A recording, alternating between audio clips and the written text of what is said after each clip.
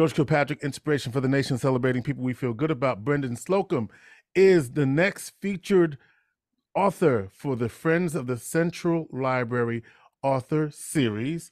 The book, this is not his latest book, but this is the first book, his debut novel, and everybody loved it. And it's, wait till you hear the story about how he became an author. But he's the author of the Violin Conspiracy, and of course, his latest book is, now I forgot the name of it. So go ahead, tell me. It is Symphony of Secrets. Yeah, I was gonna say Symphony of Secrets. I was gonna say that, but there we go. So it's called, it's right here in front of me. I don't know why I didn't just look at that, but it's called Symphony of Secrets. So if you notice that there's a musical thing going on there, well, he absolutely has that going on, because he's not only a writer, but when you look at his bio, writer is all the way down. He's first and foremost a musician.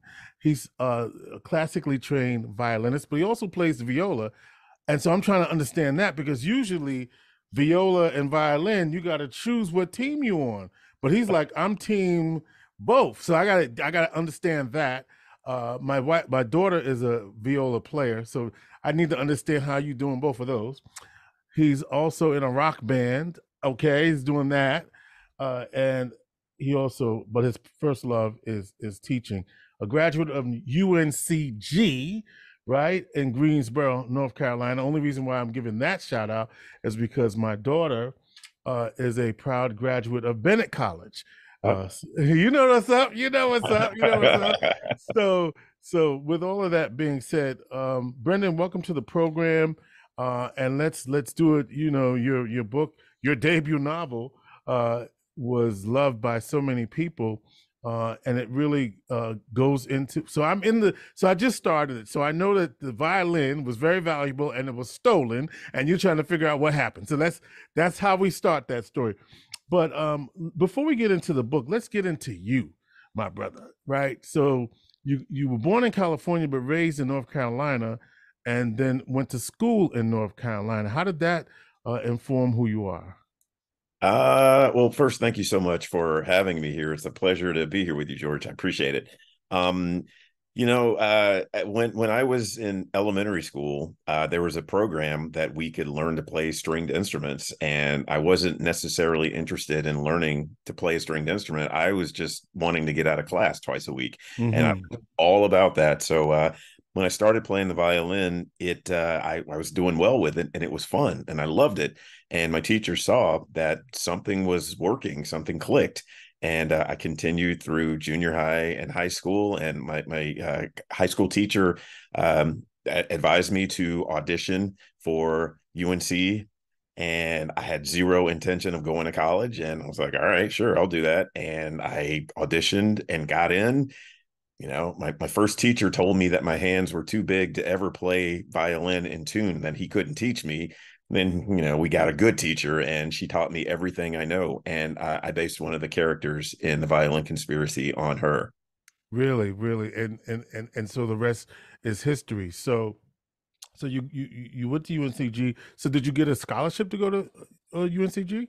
Yeah, I got a small scholarship. I didn't have a ton of money, but I did actually manage to finagle a small scholarship. I asked that because when you said you auditioned, I didn't know that you were.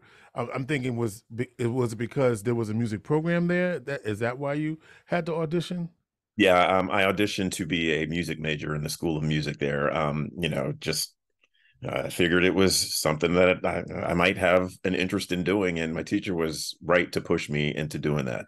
I asked, and that's why I was asking if the audition was connected to getting a scholarship to Yes, the school. Okay, all right, that's absolutely. we're connecting all the dots here. And so you did that, graduated, and so when did you pick up the viola? Because again, it's usually you proficient on violin, and that's about it. Where did this viola thing come in? Oh, well, the first time I picked up a viola was my senior year in high school. My teacher said, you're probably going to need to learn how to do this and read alto clef, if you're going to major in music. Oh, okay, sure, why not? It was just something fun. I picked it up in high school. I sort of learned to read alto clef, And when I was in college, I just wanted to learn everything I could, and I started taking viola lessons. So I was a double major. And the rest is history. My daughter again uh, did viola all through high school. Played in the pit band for all the musicals. So it's really a lot of fun.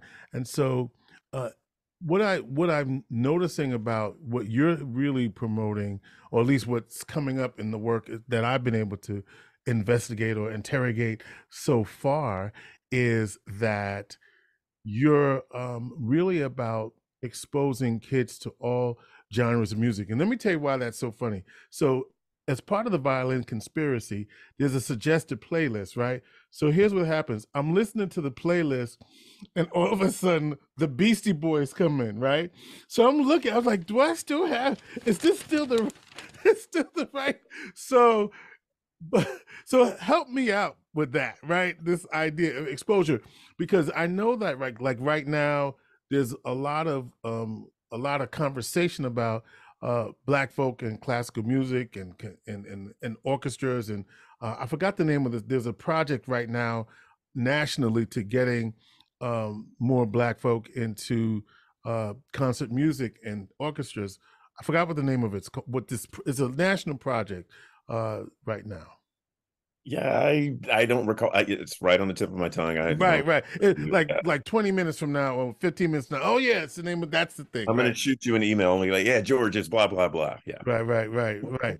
So with that being said, I know that that's important for you to at least talk about you as a black man in music, and not shying away from that conversation and those Right. questions. I think that's very important. And you mentioned exposure. It is so incredibly important. The reason that I got started with classical music is because of exposure. Just when I was in elementary school, the first time I heard any classical music, my teacher played a snippet of a Mozart symphony, and it was one of the best things I'd ever heard. And we'd always grown up with all different types of music in my house, and everything from Stevie Wonder to Kansas to ABBA Hmm. to Hmm. the OJ, everything, and classical just kind of wasn't in the mix. But I really want people to understand that it is for everybody. It's not just for a specific zip code or specific, bank account. You don't have to look a certain way to enjoy it. And we shouldn't be afraid to expose our kids to no, not just one type of music, but everything. If they're going to listen to hip hop, throw Mozart in there, throw Vivaldi in there as well, throw some jazz in, some bluegrass, some rock, everything. It's interesting because when I hear about all of these ways to expose young children to music, especially, uh, I'm talking about. I'm particularly concerned about black folk, but we're talking about all children who need this exposure. But I'm particularly talking about exposing black folk. It's very interesting because it seems as though we think that we have to do something else with it for our kids to be interested in it, as opposed to just presenting it as it is, and allow that beauty in and of itself to permeate. What are your thoughts about that? I think you're right. I think there's an over dependence on, it's got to be hip hop oriented. And don't get me wrong, there's nothing wrong with that. It's fantastic. I think it's extremely creative.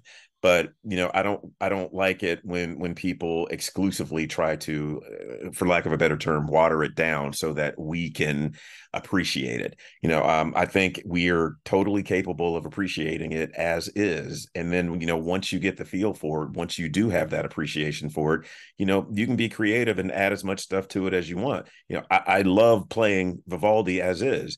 You throw a beat behind it, I'm in heaven. It's amazing Right. stuff to me, and I want to do that. But in order to be able to really appreciate it, you need to have it in its original form. I think there was as I was listening to as I was being inspired by by your book and what your conversations about the book. There was I think it was a Spanish influenced piece that really like spoke to me. I can't think of the name of it on your playlist, but and then of course Vivaldi and Mozart and all of the classics, and um we people don't realize that we're not new to this game of classical music, right? You think about all the way back to like Saint George and people like that, and more contemporary composers. Uh, we're not new in this genre. Is it because we're just not noticed or exposed? What is it about us in this genre? Personally, I think it's because people don't feel like you mentioned it earlier. People sometimes don't think that we are up to appreciating it. Mm, mm. We've always been in it. It's always been there. When William Grant Still was writing music for the show Perry Mason, back in the 50s, and people were playing his music and listening to it all the time, but they just didn't realize it. People have this concept that classical music is an elitist activity, and it's really not. It's for everyone, and it always has been. So are you telling me that beginning, those strings that used to scare me when I was alone as a child, watching Perry Mason, that music was composed by William Grant Still? Is that what you're telling me? I'm not going to say the opening theme was by William Grant Still, but Okay. the soundtrack during the show, there's a lot of music. I'm a Perry Mason fan. I watch every episode. Just it's a good thing that we got Hulu and HBO and stuff because I watch it all the time. But I was watching one episode one day and I was like, wow, this background music sounds a lot like William Grant Still. And I looked it up, and sure enough, he composed for Season. He did all the background music for Perry Mason, and everything that you hear after the opening credits is by William Grant Still. When I listen to the Afro American Symphony, it reminds me of Porgy and Bess, but that was before Porgy and Bess. So somebody was influenced by somebody. Oh, Okay. we know what was up. We know what. Okay. We're talking with Brendan Slocumb. His book is called The Violin Conspiracy. He's a musician, a music educator. And in his third thing, he says he's a writer, which I'm just trying to figure out. So you're in the pandemic and you can't play anywhere. So you say, oh, I'll just write a book. And then the book is like loved by everyone. And like, did you even write an essay before this? Did you even write a short story before this? How you sit down and write a 300 plays book and ain't never, as far as I can see, wrote anything before this? Okay, so I had actually written a few things Okay. a number of years prior, but I really had time during the pandemic. Like you mentioned, I wasn't playing anywhere, and my lessons were canceled, and all the recitals and rehearsals and concerts, everything just stopped, and I had plenty of time to focus on writing. I'd written a science fiction novel like 20 years ago. Okay. It awful, and I'm going to rewrite it one of these days. In terms of my writing, I take a lot of advice. Mm-hmm. um I'm a very technical writer, and Mm-hmm. when someone says this doesn't make sense to me or I need more, okay, that gives me an opportunity to, okay, I'm going to expand creatively. I'm going to use a ton of imagery and metaphors here. I can do that here while still giving you the basic subject, which is a musical theme for me. I like to stay within, I was given fantastic advice, write what you know, and I know music. I don't know science fiction. I like to read it, but I do not know how to write it well. So yeah, music is the way for me to go, and it's kind of easy for me to do that. You're an avid reader, so I'm sure that informed. So you have a vocabulary, and you did force me to go to the thesaurus a couple of times. So I'm trying to see what's up with that. But because you have lyrical, I mean, you're lyrical in some sense, right? How does that, you know, reading and playing music, how did that?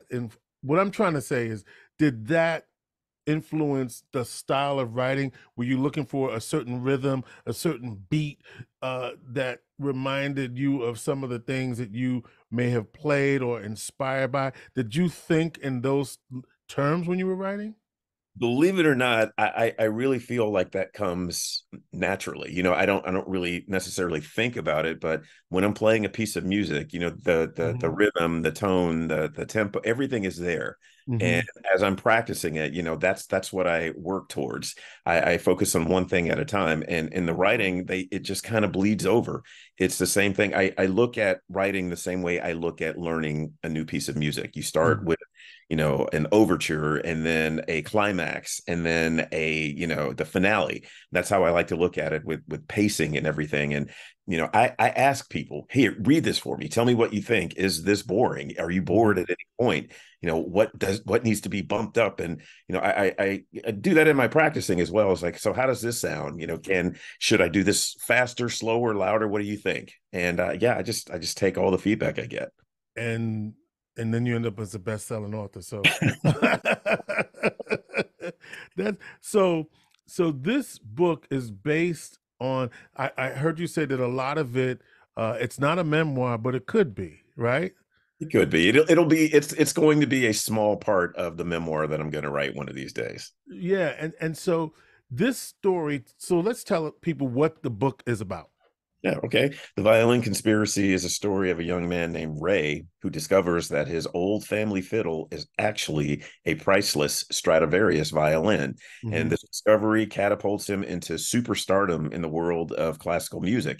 And right before the Tchaikovsky competition, which is basically the Olympics of classical music, his violin is stolen. Will he get it back? Will he get to compete? Will he win? Who took it? Was it his teacher, who might be a little bit jealous? Was it his family, who thinks that he should sell the instrument so they could split 10 million bucks? Was it the Marx family, whose great great grandfather used to own Ray's great great grandfather, and they say that he stole the instrument from them? You got to read it to find out. Yeah, and I haven't found out yet. So, but this was based on a priceless violin that you owned. What happened to yours? Oh man, the violin that I owned was a 1953 Eugene Lehman violin. That it was the instrument that was supposed to take me to college and start my professional career, and it was stolen. Yeah, I don't know if you've ever had. Hopefully not. Your home has been burglarized. Absolutely happened to me. Yes. So you know exactly when you walk in that something is not right. Right. And I looked past all the, thrown over furniture and stuff that wasn't there. And I went straight to my hiding spot for my violin. I looked, it wasn't there. I looked again, it wasn't there. I walked out of the room and I walked back in, and it wasn't there. And, I know exactly what it's like to have something that is so, that you treasure so much, just to be ripped away from you. And it was cathartic for me to be able to kind of write that. And somebody's playing on my violin right now. I hope they're enjoying it. What's taking you more places, your writing or your music? Oh, wow. Oh, great question. Ooh, well, I've only been a published author for a couple of years now, and I've been a violinist since I was 9 years old. I'm gonna have to go with the music so far, because when the writing allows me to sit next to Stevie Wonder and play, then that'll be the topper. But my violin has taken me across the world, and I played in sold out arenas with Stevie Wonder, and I've played in Asia, in Hong Kong, in the Philippines, and it's just I'm gonna go with the music right now. But it's gaining, right? I mean, you are Oh yeah. you're getting a lot of love. Are you how I mean, what did you expect to happen when you wrote this book? Were you hoping for all of this, or you was like, I'm just gonna put this out? I mean, what did you want from this? I had zero expectations. You think about it, and realistically, who would be interested in reading a book about a violin? I've Right. read books about violin. It's not particularly interesting to me. So, I kept my expectations low. But as I was writing the book, I knew, I said, there's something about this. This is a good story, even if it was from someone else. I would enjoy reading the story. And being a violinist, I wanted it to be as authentic as possible. There are, with the terminology that I use, and my friends who are musicians, I ran it by them. Tell me if there's anything that's inaccurate. I sent it to my first violin teacher. Yeah, I just wanted her. I said, "Hey, let me know, is everything on the up and up?" Yep, you nailed everything. And I didn't really have any expectations, but I am so incredibly grateful for the love and support this book has received. By the way, I just want to remind people that you can watch, hear Brendan at the Friends of the Central Library, November the 12th. It's a Tuesday night at the On Center in Syracuse, downtown, 7:30. Get your tickets. Be there. Show Brendan some love. Make sure you come out and support him, and make sure. And I wanted to get to one of the things that you deal with, some real world, real life struggles and conflicts of Black men navigating the world, whether it's with law enforcement, whether I remember when the first interview, you have a lot of insecurity about what this officer is thinking about you, and that also mirrors experiences that you've had. Absolutely. It's all about perspective. When I would tell people the things that happened to me, I would always get the same response. You're exaggerating. No, things like that don't happen. No, no, no, you're mistaken. No, no, no, you misunderstood. And I'm like, no, this is a true experience that I just had. This is what is happening to me. And I'm not really expecting you to get it because your perspective is totally different from mine. As a white person or a white man, you're never going to have to deal with the stuff that I've got to deal with on a daily basis. But don't try to negate what it is that I'm telling you. Don't invalidate what I'm saying because the experience is different from yours. And it's been really eye-opening for a lot of people who do not have these experiences to see, wow, is that what it's really like for you? I can't say that's what it's like for everyone who looks like me. I can just tell you what it's like for me. And unfortunately, it's common. And it was very validating for people to say, hey, you know what? That same thing happened to me. I'm so glad you put that in there. Now people really get how it is. This is what we have to deal with on a regular basis. It's interesting. You talk about interactions with police and how those experiences were not positive, yet you also feel like you have to uh, uh, qualify by saying, but I love police. I'm going to call police. So how come you can't have that authentic experience and still, right? Like, you feel the tension around not being able to say what really happens. Yeah, well, okay. So my thing is, I don't judge everyone by the actions of a few. I don't Right. want that to be done to me, so I'm not Right. going to do that to everyone. There's good and bad in everything and everyone. Not all cops are jerks. Some of them are, and that's just the reality that we live with. But I've had a few good interactions with cops. The cops were expecting me to be belligerent and cuss them out and do all of this crazy stuff, and when I wasn't, oh, well, thank you so much for. It's like, well, why are you thanking me? Do you think what this is how I'm supposed to act? Are you're shocked because I'm acting like the way I'm supposed to? I broke the law. I didn't put my signal on when I turned. So, that's what this is what happens. It's no big deal. But I do appreciate you saying that, Mr. Police Officer. Did you get the ticket or not?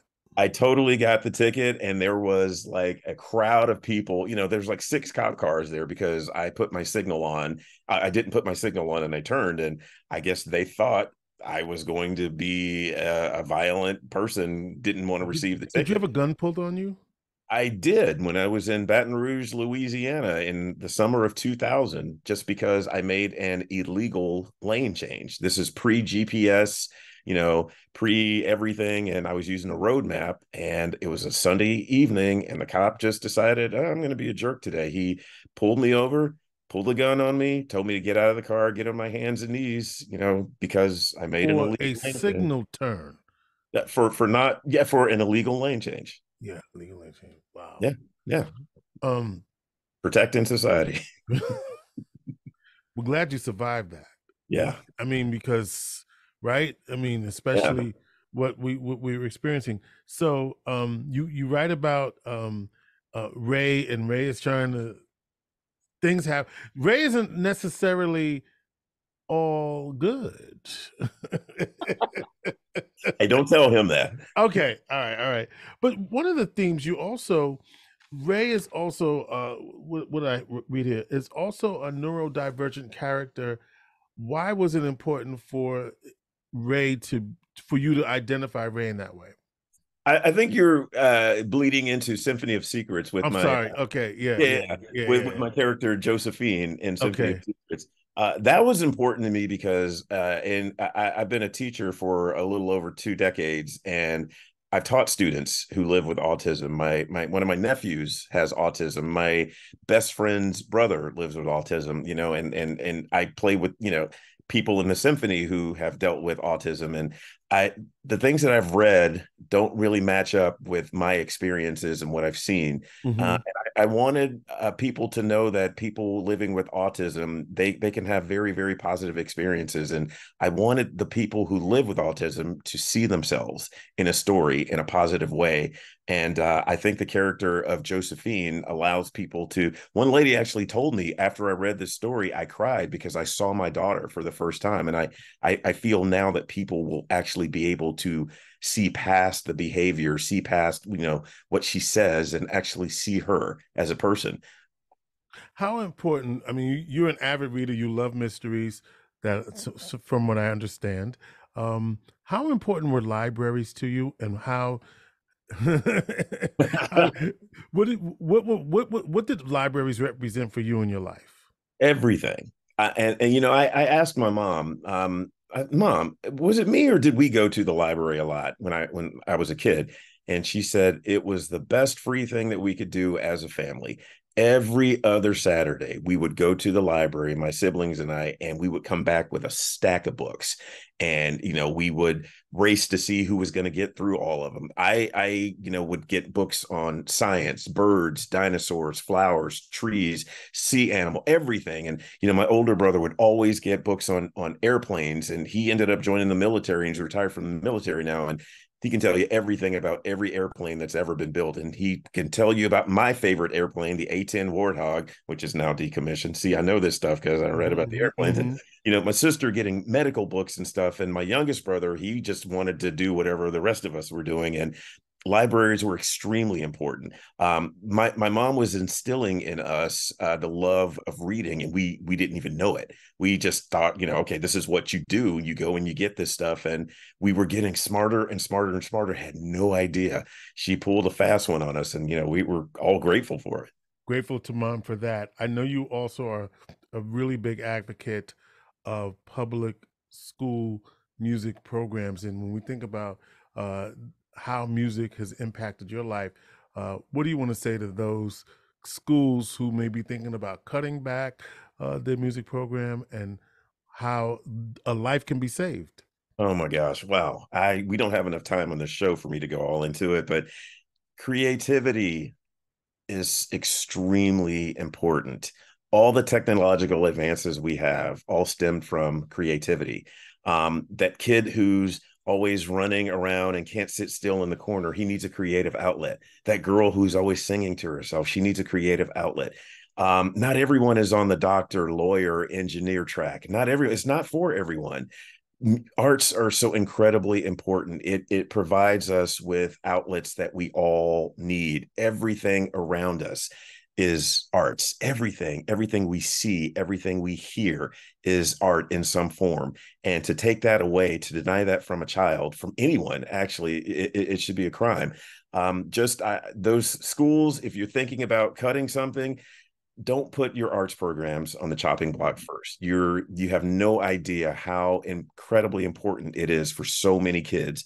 I'm living proof that music saves lives. I would be in prison or I'd be dead right now if I did not have my violin, my strings program, something to keep me out of trouble. And that is, and there are people that you grew up with, right, that are exactly as you said, they're either in prison or dead. And so we definitely understand and recognize that. Well, Brendan, last thing, you work out. So what's the workout routine? Let me see. It's in the morning after I get up and I take a shower. I go to the gym in my apartment complex, cardio, abs, either chest, back, arms. I make sure I get them all in there at some point, but definitely abs and cardio every day. I'm going to be one of the hottest 52-year-olds on the beach this summer. So how much cardio and how much abs? We want to know. I do at least I do several versions of crunches. Once I hit 100, I'm like, okay, that's about all I can handle. And cardio, I'm on the treadmill. All right. All right. Well, there you go. Well, you know what? we don't want y'all to be on the treadmill. We want you to head on down to the On Center this Tuesday, the 12th of November, 7:30. Brendan will be giving his talk as part of the Friends of the Central Library Author Series. I should mention that I'm also a member of the Friends of the Central Library Board, so I'm happy to have Brendan here to give us a little taste of what we might experience on Tuesday night. Brendan, what a pleasure to talk to you. Continued success. As a writer, Symphony of Secrets is the latest book out. Get it. It'll be available also on Tuesday night. Also, The Violin Conspiracy. Both his books will be available there for you to buy it. And I have to send my wife so you can sign my book. So Done. since I will be away. But listen, have a great talk. Brendan, what a pleasure it is to talk to you, and we wish you all the success. And maybe we'll hear you play one. That'll be the next move. Yeah, I got to practice, but it'll happen. It'll happen. We've got a classical. We got a Symphoria. I'm on that board too, so we can make it happen. You know what I mean? I got you. All right. This is Brendan Slocumb again, Friends of Central Library, Tuesday, November 12th, Inspiration for the Nation.